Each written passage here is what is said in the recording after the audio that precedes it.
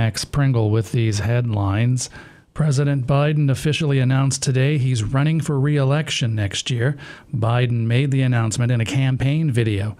In it, Biden made preserving democracy a central theme.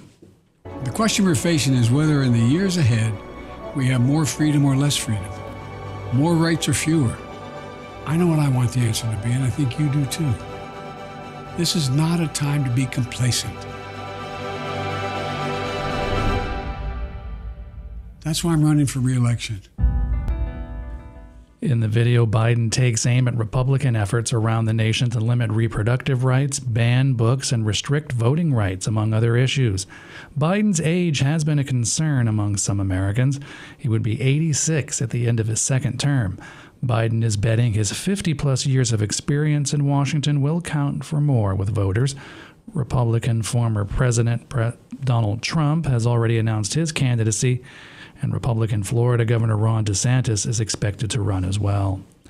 Former President Trump goes on trial today in New York in a civil case brought by advice columnist E. Jean Carroll, who claims that Donald Trump raped her in the dressing room of a luxury Manhattan department store in the 1990s.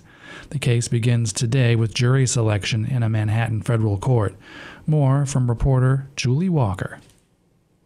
Former Elle magazine advice columnist E. Jean Carroll says a chance encounter with Donald Trump at a Manhattan department store in the mid-90s led to him raping her in the dressing room.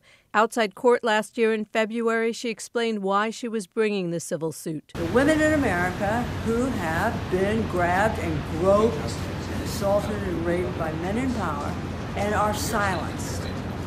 And we are working to bring justice. Trump says she made up the claim to sell a memoir. The former president, who is running again, is not expected to show up for the trial, though his lawyers have not ruled out the chance he might testify.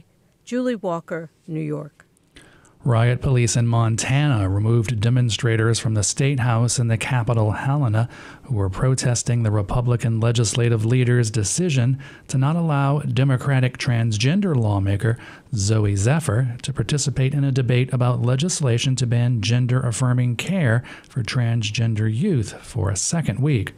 Her supporters brought the House session to a halt Monday, chanting "Let her speak" from the gallery before they were escorted out. Zephyr told supporters earlier Monday she plans to continue to speak forcefully against legislation that members of the transgender community consider matters of life and death. Republican leaders in the GOP-controlled legislature have told the first-term Democrat that she must first apologize for saying they would have blood on their hands if they pass the legislation. A shaky ceasefire has been announced in Sudan between warring generals. The fighting has killed an estimated 460 people and has wounded thousands of others. Foreign governments have been scrambling to remove their nationals from the country. Feature Story News' Julia Chapman reports on the British government's evacuation efforts in the African nation.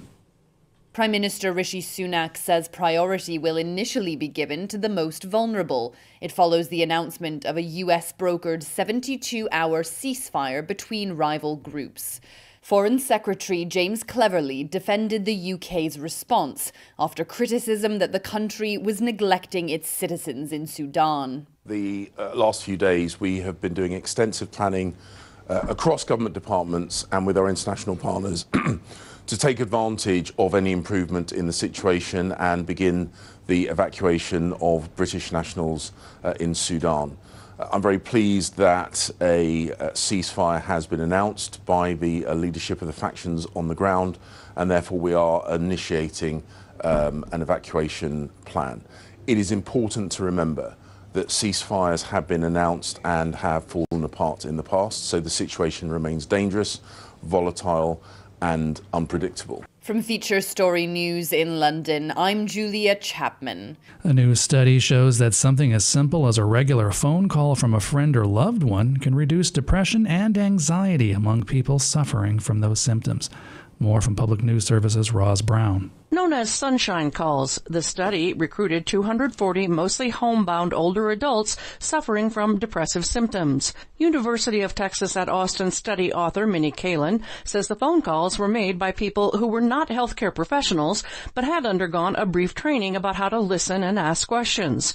She believes the study adds to a growing area of research focused on alternate models for delivering mental health support. The calls never preach, right? They are always about the topics that are of interest to the participant.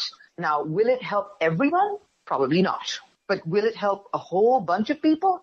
Potentially, yes. I'm Roz Brown. And I'm Max Pringle. You're listening to Sojourner Truth on Pacifica Radio.